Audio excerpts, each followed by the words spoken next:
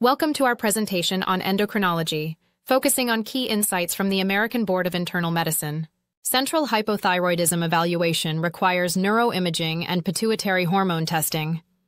It's crucial to diagnose and treat glucocorticoid deficiency before starting levothyroxine therapy to avoid adrenal crisis by doing cosintropin testing. For dose titration of levothyroxine in central hypothyroidism, we measure free T4 levels. Hypothyroidism is often linked to dyslipidemia, and patients should be screened with serum TSH levels before lifestyle changes or starting statin. Levothyroxine therapy can improve dyslipidemia caused by hypothyroidism. Another fact is significant hypothyroidism may lead to chronic pericardial effusion.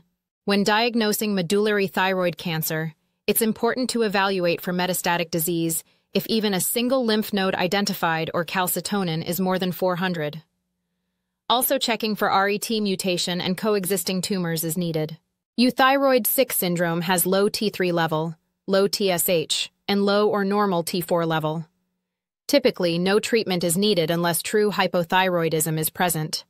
It's associated with critical illness, and thyroid function tests should be rechecked after recovery. Levothyroxine dosing can be influenced by various factors, including absorption and metabolism. Bile acid-binding agents and iron or calcium can decrease absorption. Thyroglobulin-binding globulin increased by estrogen, whereas decreased by steroids and androgens. Thyroid hormone metabolism increased by rifampin, phenytoin, and carbamazepine. Subclinical hypothyroidism involves increased TSH with normal T4 levels. Treatment with levothyroxine is considered if TSH is above 10 UIU/ml, or if positive anti-thyroid peroxidase antibodies are present, especially in symptomatic patients or those with specific conditions like pregnancy, ovulatory dysfunction, or hypercholesterolemia. Thyroid nodules require careful evaluation through clinical assessment and imaging. Depending on TSH levels and ultrasound findings, further testing like fine needle aspiration or iodine scintigraphy in low TSH patient may be necessary to determine the appropriate treatment path. Amiodarone can affect thyroid function, leading to decreased T4-T3 conversion in which no treatment is needed. It can cause inhibition of thyroid hormone synthesis with TSH being high and are treated with levothyroxine supplementation. Amiodarone-induced thyroiditis, type 1 or I, which means increased thyroid hormones, so antithyroid meds are used for treatment, and in amiodarone-induced thyroiditis type 2, all TSH, T3 and T4 are decreased or undetectable, which is treated with glucocorticoids. Myxedema coma is a life-threatening condition resulting from severe, untreated hypothyroidism. It can be triggered by stressors like infection or cold exposure. Symptoms include altered mental status, bradycardia, hypoventilation, hyperglycemia, hypothermia, and hyponatremia, requiring urgent treatment with levothyroxine and glucocorticoids. Thyroid storm is a critical condition requiring immediate treatment with beta blockers and antithyroid medications. In cases like de Quervain thyroiditis, beta blocker and steroids are prioritized. Radioactive iodine is used for solitary hot nodules. Factitious thyroiditis is characterized by normal thyroglobulin levels, unlike increased levels in normal thyroiditis. Post-thyroid cancer surgery, suppressive levothyroxine doses can lead to osteoporosis. Thyroid hormone decreased conversion of 25 vitamin D to 1,25 vitamin D. Hungry bone syndrome after parathyroidectomy is due to a sudden drop in PTH, leading to rapid bone calcium, phosphate, and magnesium uptake. Treatment involves aggressive calcium and vitamin D supplementation. In hypercalcemia, secondary to sarcoidosis, prednisone is used after IV fluids. Vitamin D intoxication leads to high 25 vitamin D levels, while sarcoidosis causes elevated 1025 vitamin D due to granulomatous production. Evaluating an adrenal incidentalloma involves testing for excess adrenal hormones. If no hormone secretion, then further imaging or surgical intervention may be necessary to rule out cancer or manage hormone excess. If patient has hypokalemia with high blood pressure, we do plasma aldosterone-renin ratio. If high, we do confirmatory aldosterone suppression test. If not suppressed, then hormone released from adrenals. We do imaging followed by adrenal venous sampling, which help determine the need for surgery or medical therapy. In primary hyperaldosteronism, Aldosterone suppression testing can be skipped if spontaneous hypokalemia, undetectable plasma renin, or super-high aldosterone activity are present.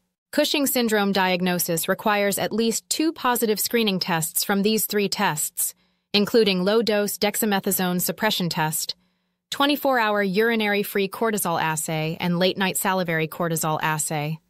Differentiating between ACTH-independent and ACTH-dependent forms is crucial for determining the appropriate treatment strategy. Pheochromocytoma is suspected with symptoms like headaches and hypertension. Diagnosis involves measuring plasma and urine metanephrines, followed by imaging. Preoperative alpha blockade is essential for managing this condition. In insulinoma and factitious oral hypoglycemia, insulin and C-peptide are normal to high. Differentiating between these two involves oral hypoglycemic screen. In factitious insulin injection, C-peptide is low. Managing diabetic ketoacidosis involves 0.9% normal saline. 5% dextrose is added if glucose less than 200. We think about transitioning from insulin drip to basal bolus if able to eat with glucose 200, anion gap of less than 13, and bicarbonate of greater than 15. We overlap subcutaneous and IV insulin by 1 to 2 hours. We need to hold insulin drip if potassium is less than 3.3. We continue potassium supplements till potassium is less than 5.3. Hypertriglyceridemia treatment between 150-500, lifestyle modifications such as weight loss, moderating alcohol intake, and increased exercise along with statins are recommended. For levels above 500 mg/dl, the initial goal is pancreatitis prevention, using fibrates, fish oil, and abstinence from alcohol. Once levels are below 500 mg/dl, statin therapy may be considered for those with known cardiovascular disease or high risk. In managing triglyceride-induced pancreatitis, the initial treatment involves intravenous fluid hydration and pain control. When triglyceride is less than 500, insulin infusion may be considered. For levels exceeding 1,000 mg/dl, or in cases of severe pancreatitis, therapeutic plasma exchange, known as apheresis, might be necessary.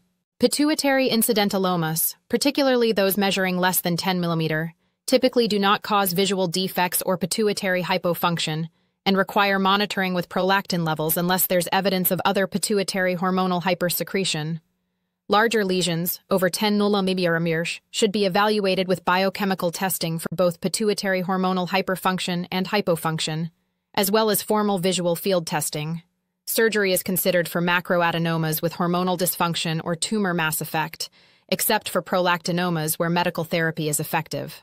Acromegaly is associated with an increased risk of several cancers, including esophageal, gastric, colon, and melanoma. Due to these risks, a screening colonoscopy is recommended at the time of diagnosis and every 3 to 4 years after age 50. Pituitary apoplexy is characterized by acute hemorrhage or infarction into an adenoma, sometimes with pre-existing adenoma. Presentation includes thunderclap headache, visual field defects, and panhypopituitarism. Diagnosis involves MRI of the brain, which is more sensitive than CT scans. The first step in treatment is glucocorticoid replacement, even before MRI, followed by surgical decompression for persistent vision changes. Prolactinomas can develop into osteoporosis, which serves as an indication for treatment. Addressing this condition is crucial to prevent further bone density loss. Diagnosing acromegaly involves evaluating IGF-1 levels and conducting oral glucose suppression tests. If growth hormone suppression is inadequate, an MRI of the brain is performed to check for pituitary masses. Depending on the findings, surgical versus medical management is considered, or evaluation for extrapituitary causes of acromegaly. Evaluating male hypogonadism begins with assessing specific symptoms and signs, followed by checking testosterone levels. If low serum testosterone is confirmed, further tests like LH and FSH are conducted to determine primary or secondary hypogonadism. In cases of obesity, serum hormone-binding globulin is low, necessitating free testosterone confirmation with repeat tests. In cases of hypogonadism with low testosterone and concerns for prolactinoma, checking prolactin levels is essential. Treatment involves bromocriptine or cabergoline rather than testosterone supplementation. Additionally, chronic opioid use can lead to decreased gonadotropin-releasing hormone secretion, impacting testosterone levels. HbA1c levels can be misleading due to conditions affecting red blood cell turnover. Increased A1C might happen in deficiencies like iron or vitamin B12, while reduced A1C could high turnover like hemolytic anemia, erythropoietin use, or recent blood transfusion. In such cases, correcting the underlying condition is crucial, and serum fructosamine tests can provide a more accurate glycemic control estimate over 2-3 weeks. Candidates for bariatric surgery include patients with a BMI of 40 kg or higher without comorbid illness, or a BMI of 35 to 40 kg with at least one comorbid illness like type 2 diabetes or hypertension or hyperlipidemia. For patients with uncontrolled HbA1c who meet criteria for bariatric surgery, opting for surgery is preferable to adding diabetes medications. Differential diagnosis of myopathy includes conditions like glucocorticoid-induced myopathy and dermato or polymyositis, which is mainly weakness with muscle atrophy. Polymyalgia rheumatica presents with pain and stiffness. Statin is also pain with CK elevation. Hypothyroid myopathy has both pain and weakness. Prolactinomas, Cushing's syndrome, and thyrotoxicosis are all secondary causes of osteoporosis. In young patients with osteoporosis, it's important to rule out endocrine causes by considering other clinical symptoms and conducting necessary lab tests.